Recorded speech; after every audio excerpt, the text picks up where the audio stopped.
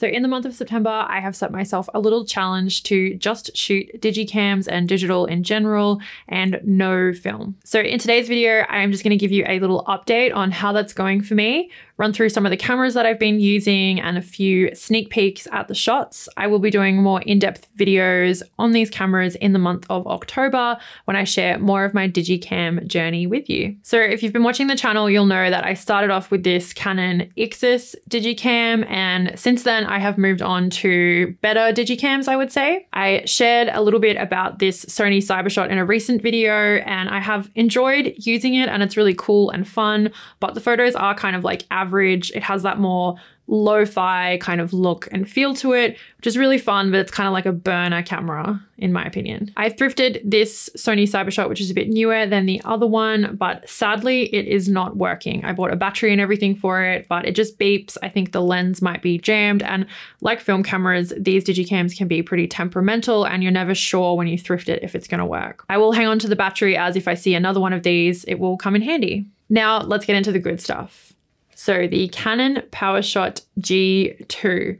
I was so happy to receive this from Ali of the channel 1 Month 2 Cameras, which I feel like I'm talking about all the time, but her channel is super awesome and covers all things digicams. She sent me this as an early birthday present. You might have seen it on my Instagram.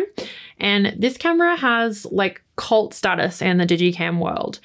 Sophie of the Instagram page and Discord group Digicam Love, this was her first digicam and what made her really fall in love and kind of see that these cameras were something special. Since posting it on Instagram, I've had a lot of people message me saying they remember buying this new back in the day for like $1,000, which really shocked me because it seems so kind of like chunky and clunky and like it would never have been that amount of money. But since shooting with it, I can really see why it was that price back in the day, because the photos are honestly so good for like a 4 megapixel camera. You just blown away with like what you can get. So you can shoot RAW with this camera, but we've been putting it on auto and just shooting JPEGs, and straight out of camera, they look so good. But I will share more on that when I do a video specifically on the G2 and my experience with it, because I have so much to say. So this camera came in the box with all the accessories, which is definitely the way to go with digicams, because then you know that you've got all of the bits and pieces that you need. It came with this 32 megabyte memory card, which holds 24 photos, I'm pretty sure. So it's kind of like shooting film, and you can turn the LCD screen around and then use the optical viewfinder, which is really good too, because some of them aren't so good. And yeah, you can basically shoot it like you would a film camera, which I think is a fun thing to do. And I'm going to try that in the last week of September as part of my challenge. At the moment, I have a bigger memory card in there just so I can like snap away and shoot and have fun. I actually kind of like having a lot of shots when I'm shooting digicams, because for me, it's a novelty. I'm used to like the restraints of film, but I do really want to try and do the like film camera challenge with this and see how it goes and share it with you guys. I also got this cool strap, which is an early birthday present. I'm just getting all my birthday presents early. I'll have nothing to open. It's by Double Film, like the guys that make film, and like it kind of looks like a little bit cheap, but I kind of like that vibe, and I think the colors are really cool, and it just breaks away from that like usual black kind of thing. So yeah, and it's got some Peak Design lugs on it, but I will link everything below if you want to check those out. So next up is this Fuji X20, which my partner bought about 8 years ago when they came out new for $400. And when you look online, they have like doubled in price. Like a digital camera like appreciating in value is super rare, and I can see why. So I'm not going to go into too much detail of why I love this camera, because I will do a video on it, but the manual zoom is just like a total game changer. Like the ergonomics of the camera and using it are just so good. I just absolutely love this, and the shots that I got back, I was like, I could totally see myself using this really often.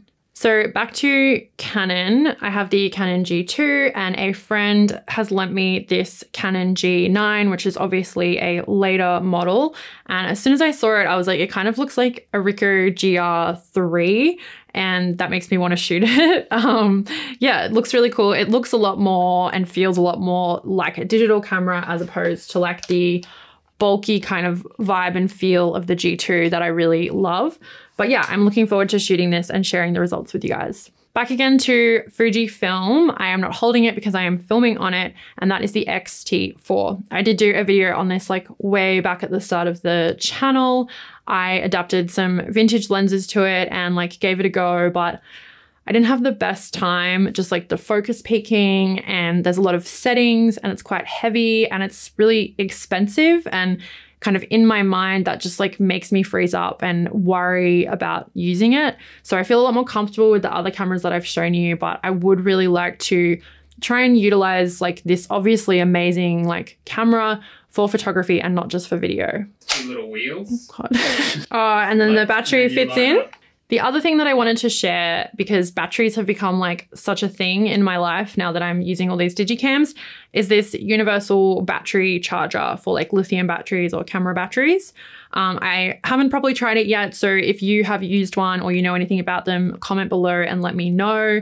But it's really cool. Like you can just sort of like slide this across, and then there's these little kind of things you can move here so it can fit like any battery. And then yeah, just pop it in and it'll charge it up. I'm not sure if they're bad for your batteries, but having just like one universal charger is better than having like all different ones.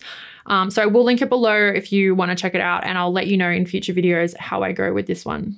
So that is my current lineup. That's what I'm shooting with. Keep an eye out for more Digicam content coming in October, where I'll do like videos on specific cameras and share like a photo walk and photos with them and stuff.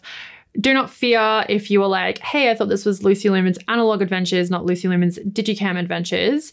I will be back to shooting film in October, as it is my 30th birthday and I'll be going away on a trip. So I'll be shooting my Pen FT and probably a bunch of other film cameras. So stay tuned for all of that.